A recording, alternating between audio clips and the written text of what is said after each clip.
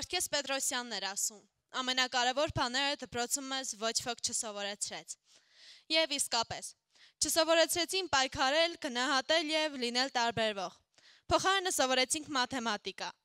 դա հետո էլ կսովորեինք։ Թողեցին, որ այդ ամենակարևորը սովորեինք ինքնակրթությամբ, ինչպես ասում են, կամ ավելի մարդավարի ասած մեր սրտերի վրա ստացած վերքերով, իսկ վերքերից սպիներ են մնում։ Առավել հաճախ ագրեսիայի ամենադաժան դեպքերը բռնկվում են դպրոցում, այնտեղ, ուր ձևավորվում է մարդու անհատականությունը։ Ահա մի քանի օրինակ, որոնք պատմում են աշակերտները։ Ռազմագիտության ուսուցիչը դասապատասխանողին խփում է ցուցափայտով, քաշում տղաների ականջից և ստիպում այդ վիճակով 10 անգամ իջնել բարձրանալ։ Գլխարկը չի հանում գլխից, որ ականջները չքաշեն։ Փայտե եզրագիծ ունեցող կանոնով այնքան խփեց գլխին, մինչև փայտը կոտրվեց։ Ցավոք, նման դեպքերն այժմ նկատելի են ամենուր։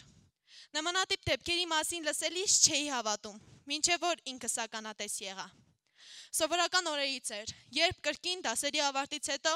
վերցրեցի պայուսակս և դուրս եկա դասարանից։ Ամեն ինչ լավ էր, մինչ այն պահը, երբ բարձր ձայներ լսեցի։ Որոշեցի տեսնել, թե որտեղից են ձայները, ովքեր են գոռում և ինչի համար։ Ստուգելով բոլոր դասարանները հասա մեկին, որտեղից ավելի պարզ լսվեցին բառերը։ Գլուխս վերև բարձրացնելով տեսա, որ ոչ թե դասարան էր, այլ դպրոցի տնօրենի սենյակը։ Եթե կիսաբաց դռան անկյունից չտեսնեի, թե ովքեր են ներսում, երևի պատմությունս հենց այստեղ էլ կավարտվեր։ Սենյակում իմ համադասարանցին էր։ Նա սոցիալապես անապահով ընտանիքից էր։ Հաճախ բացակայում էր դասերից, որովհետև աշխատում էր։ Այնինչ տեսա, մինչ օրս աչքերիս առաջ է։ Տնօրենը ծեծում էր աշակերտին, չէր խփում, ծեծում էր։ Փորձել լուծել այս խնդիրը դասընկերս անգամ չէր մտածում։ Իսկ ես մտածում էի.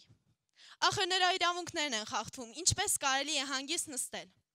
Մտածեցի, որ տեղյակ չէի իր իրավունքներից և որոշեցի բացատրել նրան։ Փորձերն ապարդյուն էին, նրան ոչինչ չէր հետաքրքրում։ Որոշեցի, որ ինքս պետք է լուծեմ այս խնդիրը։ Դիմեցի դպրոցի տնօրենին, անգամ կռվեցի նրա հետ։ Հետո հասկացա, որ խնդիրն այսպես չեմ կարող լուծել։ Դիմեցի համապատասխան մարմիններին, քննարկվեցին բոլոր մանրամասները, իսկ դաշան տնօրենը դրամական փոխհատուցման ենթարկվեց։ Լավ է, երբ կան այնպիսի մարդիկ, ովքեր կարողանում են մեզ վերքերից ու սպինեից պաշտպանել։ Սակայն եթե չկան նրանք, մենք ինքներս պետք է պայքարենք մեր ու մեր նմանների համար։ Պայքարենք կյանքի հրամցրած անարդարությունների դեմ։ Ես էլ սովորեցի պայքարել իմ ու իմ ընկերների համար, և դա դպրոցում չսովորեցի։ Համոզված եմ, շատերիդ հետաքրքիր է, թե որտեղ կարելի է նմանատիպ հմտություններ սովորել։ Մոտ 2 տարի առաջ դարձա մի բարեգործական կազմակերպության երիտասարդական խմբի անդամ։ Ակնկալիքներս այլ էին, իսկ արդյունքներն առավել քան անսպասելի։ Հենց այդ փուլը ես իմ կյանքում կոչեցի փոփոխության փուլ։ Փոխվեց մտածելակերպս, աշխարհայացքս, խնդիրների լուծումներ փնտրելու մեթոդներս։ Շատ բան փոխվեց իմ մեջ։ Ընտանիքիս անդամներն այլ կերպ էին մտածում։ Ես հասկանում էի, որ մեր շրջապատի մասին մտածելը նաև իմ խնդիրն է, իսկ ընտանիքս ոչ։ Հիմա միայն ժպիտով եմ հիշում այդ ամենը։ Ես ուրախ եմ, որ կարողացա ոչ միայն փոխվել, այլ նաև փոխել ընտանիքս։ Ես հպարտ եմ, որ կարողանում եմ ընկերներիս ասել, թե ինչ անեն, որպեսզի իրենք էլ իրենց իրավունքները պաշտպանեն։ Կարծում եմ, մեր իրավունքներն իմանալու և դրանք պաշտպանելու համար լավագույն պայմանները ապահովված են։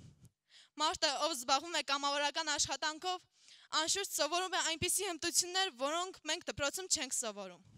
Հենց այս ճանապարհին մենք սովորում ենք, որ ոչ միայն մեր, այլ նաև դիմացինի խնդիրները լուծելու անհրաժեշտություն ունեն։ Այսպիսով կոչ եմ անում ձեզ։